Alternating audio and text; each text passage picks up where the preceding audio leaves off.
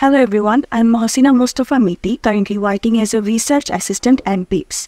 In my recent commentary titled as Forging Future Alliances, Bangladesh's Interim Government and the Next Era of Regional Cooperation, I tried to highlight the changes happening in Bangladesh's foreign relations as the interim government takes over after Sheikh Hasina's resignation.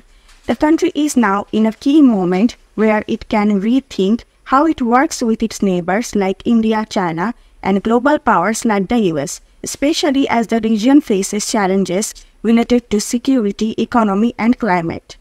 The interim government's first priority should be maintaining peace and stability inside the country. After that, it can focus on improving relationships with other countries in a way that benefits all the citizens, not just political elites. The government should also stress its commitment to regional cooperation, focusing on trade, security, and dealing with climate issues. The previous government under Sheikh Hasina had close ties with India, but some important issues like border killings and water disputes were not resolved. The interim government needs to be careful in its dealings with India, making sure that Bangladesh's own interests are protected.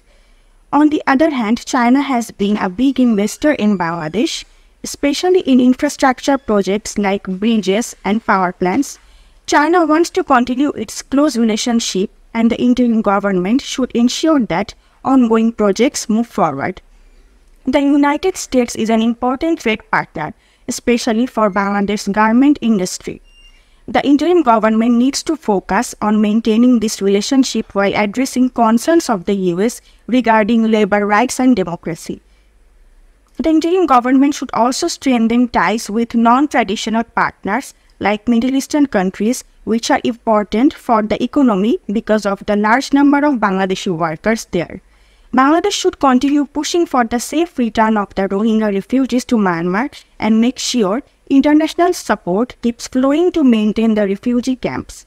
The interim government also needs to secure its borders to prevent the key Myanmar conflict from spilling over into Bangladesh. In conclusion, this is a crucial time for Bangladesh. The interim government has the chance to reshape foreign relations, making them more balanced and beneficial for the country. By focusing on national interest, stability, and open diplomacy, Bangladesh can position itself as a key player in regional and global affairs. To read this full commentary, please visit our website, which is www.bips.org.bd. That's all for today. Thank you for watching.